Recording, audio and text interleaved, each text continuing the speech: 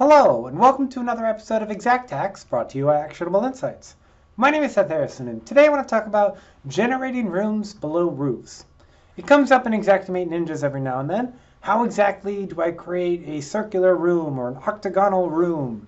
And one of the easiest tricks that I know is to actually create the roof based on the turret roof and then generate the rooms below. But this trick works for a lot of things if you have a roof and you'd like to generate the rooms below.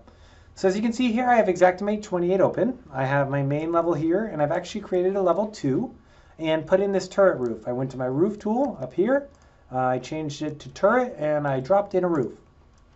Now I'm going to go to this roof 1, the room name right here in the middle, and I'm going to right click, and I'm going to come down here to generate rooms.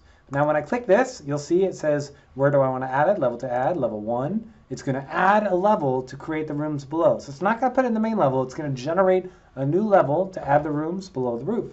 And I'm going to hit OK here. And as you can see, now I have my main level, my level 1 and level 2. And if I look at level 1, I have the room that was generated based on the roof properties on the level above it. And if I go into 3D and I go to all levels, you can see my roof and my room below it with the rooms generated.